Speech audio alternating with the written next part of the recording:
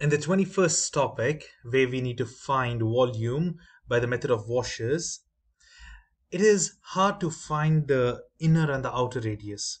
Now, for example, over here, let the region R be bounded by the graphs y equals 1/4 x squared. Now, 1/4 x squared means it's a parabola, quarter of it. 1/4 is the coefficient of x squared. So that doesn't matter much, but we know it's a parabola, something like this, since it's positive. X is equal to 0 and y is equal to 1.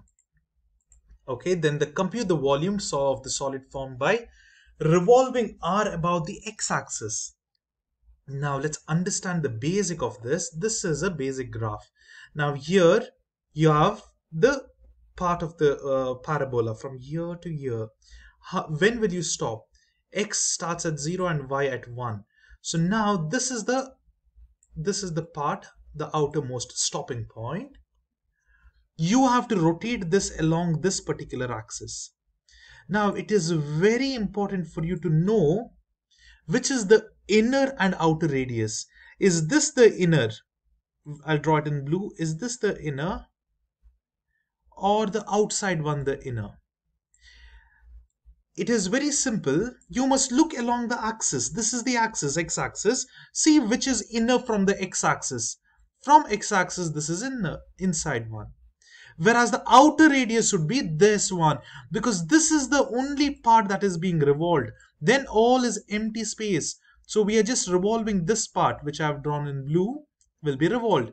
So it will come like this, something like this, down as well. Okay. So now from this axis, x-axis, the inner radius is basically this curve, and the outer radius will be this straight line. What is this line? Straight line. The radius is 1. Over here you can see the same thing. This hollow space is formed by it. We are just interested in the outer part, this one. So what we do is, by the method of washer, outermost length. What is the outermost length from here to here? It is 1. Why? Because it's given, right? This is the distance, 1. And then what is the inner radius? Inner radius is varying because it is a curve, and this is the inner radius. So it varies. That is the equation itself. Now y equals r equals capital R is outer radius 1, and small r is this particular equation, 1/4 x squared. That is how we take it. And then we will just substitute in the formula. You equate these both. When you equate these both, you will get the x value. Sorry, when you equate these both, you will get the this intersection point. Sorry. Now the intersection point is at x equals 2 and -2. You can't consider -2. We are considering the positive side over here. Only the right side, so it's +2. That is the intersection point. We will know, and then we can easily solve from x of 0 to 2. The limit, intersection point is for the limit 0 to 2, and we can easily solve it. We have already done this. Now let's look at the next problem. Here the line y equals 2.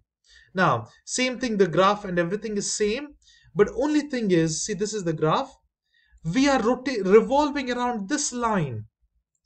So what is happening around this line, isn't it? Which is the inner radius now? Now the inner radius from 2 to 1, that is again 1. Outer radius would be the curve part from this axis, and only this will be revolved, okay? And that will come over here, something like this. That is what is happening. We need to understand what is exactly. This is the part and this is the part.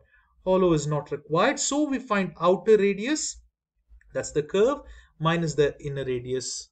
This is the thing. Okay, that then we can use the same method and we can solve it up, just the formulas and everything.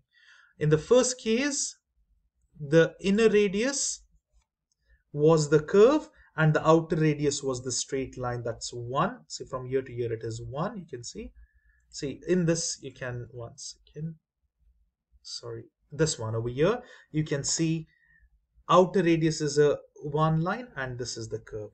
I hope this is clear. If you're getting confused, look from where it is being rotated, and from there, that point, which is the inner and the outer radius.